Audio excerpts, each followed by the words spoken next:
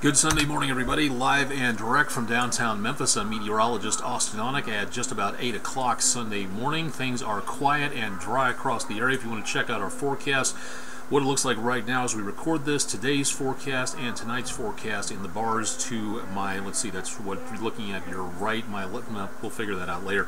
Anyway, if you'd like to know more about the forecast, this is our exclusive video weather blog, keeping you up to date as to what's going on with weather across the Mid-South. Very nice into the rest of the country. Kennebunkport, Maine, some clouds on the beach, also a lot of snow left over from that last nor'easter up that direction. And if you stop by Kennebunkport, say hi to Tom and Karen Lederer up there around that area. Fort Smith, Arkansas, near my old stomping grounds at KFSM TV5 at the First Fort site. If you'd like to see more about that, that's near the confluence of the Arkansas and the Poteau rivers. You can see back in the background with sunrise light approaching there. More of the National Park System's cameras. Follow hashtag FindYourPark on Twitter or go to nps.gov. Jonesboro, Arkansas, Sound Concepts Incorporated webcam from the Weather Underground system, showing again temperatures not doing too bad out there. Again, clearer skies for the most part. Some blue skies, a lot of clouds at Rhodes College in Memphis, and showing temperatures back into the mid-40s as we record this, with winds light out of the northwest at about 2.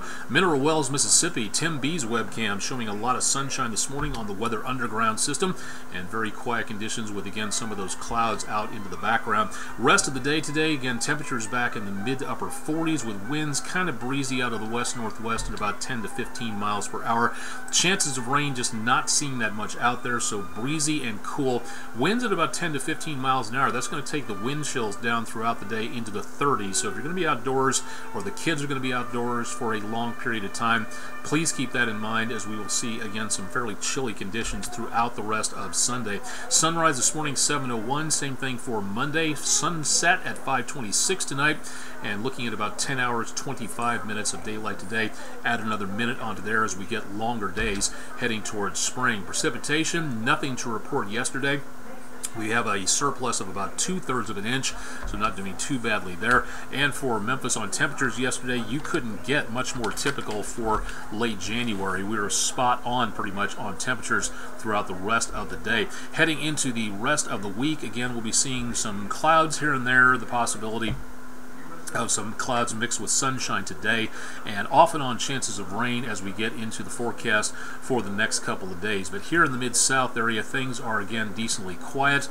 Much of what we're looking at right now in the way of moisture has gone well on over to our east and should be back to the east of the Tennessee River, heading back that direction, moving off to the east and continuing that direction throughout the rest of the day. So the farther you go toward Nashville, Huntsville, Franklin, Columbia, anything east of Jackson, that's where we're going to be looking at most of that moisture taking place, and that'll continue pretty well throughout the course of the rest of the day. So if you're going to be heading out the door anytime, that's again where you're going to be seeing the possibility of scattered showers. Cool enough, several thousand feet up for snowfall, but down toward the surface, again with temperatures like this around the area right now in the 40s, it's doubtful that any of that's going to survive as snow all the way down to the surface. So mainly just rainfall out there. Lower to mid 40s into today, around News Channel 3 at 5, News Channel 3 at 10, and heading toward daybreak tomorrow morning back in the lower to mid 30s, and then heading into the mid to upper 30s as we go into tomorrow late morning, upper 40s to lower 50s by lunchtime on Monday, and then temperatures by tomorrow evening cooling off by just a bit with mainly clear skies across much of the area. Should be a beautiful Monday coming up with a lot of sunshine out there. This forecast again for today, mid to upper 40s, or 7 to 10 day forecast, showing numbers again just a bit below normal, but not doing too bad. Clearing skies out there.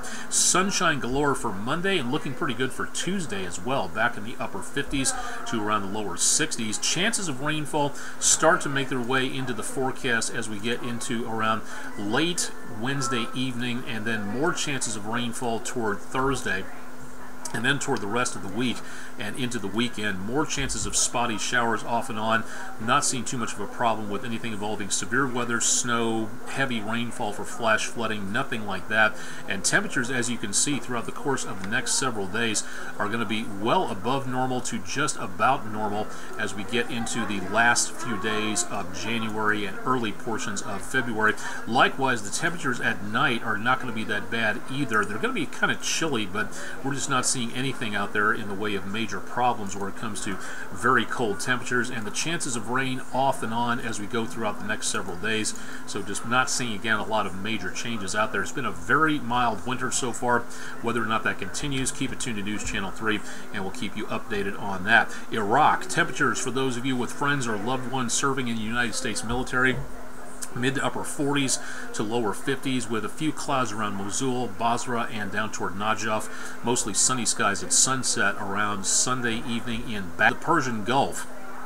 Temperatures a little bit milder, back to around 70 at Doha in Qatar, but winds out of the northwest at 17 miles per hour, 16 mile per hour winds in Bahrain, 63 degrees in both Kuwait at the international airport and in Riyadh at Saudi Arabia. Afghanistan, a little bit more mountainous territory, colder up toward Kabul, 35 degrees, rain, 49 degrees at Faizabad, and 53 degrees in Herat. Clear skies, 60, kind of mild right now in Kandahar, so no major activity going on there. And into the southern Korean peninsula, snow coming down into portions of the area around Kunsan.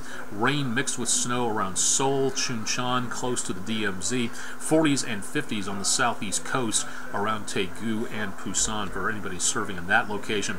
Once again, severe weather is a prime concern for us here at News Channel 3, as it should be for you.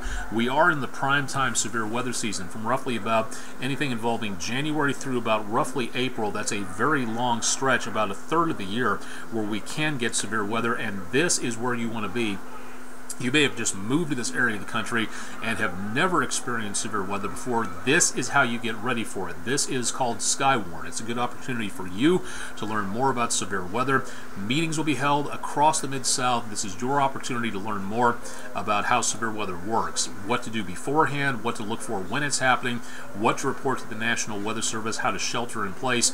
Great opportunity to get kids ready for severe weather by posting this information. If you'd like to know more about this, head to the National Weather Service page, go to weather.gov.gov, click on the Mid-South area around East Arkansas, West Tennessee, and northern Mississippi. That'll take you to the National Weather Service in Memphis homepage. Click on the Skywarn notice at the top of the screen, and this is the information you will have. These are just the first 5 meetings that are going to be coming up. There's going to be about 24 of them over the next several weeks around the Mid-South, so if you'd like your chance to take the course, good opportunity to do so. Again, they last about an hour, hour and a half, depending on how many people ask a lot of questions, and the good opportunity is totally free. Your tax dollars pay for this, so a good opportunity for you to learn more about what is available and how you can protect yourself. One of the best ways our tax dollars are spent, in my not-so-humble opinion. So please think about taking that course, and if you'd like to know more, just visit my social media web pages, and we'll be glad to keep you updated. Don't forget to download the app, whatever platform you've got.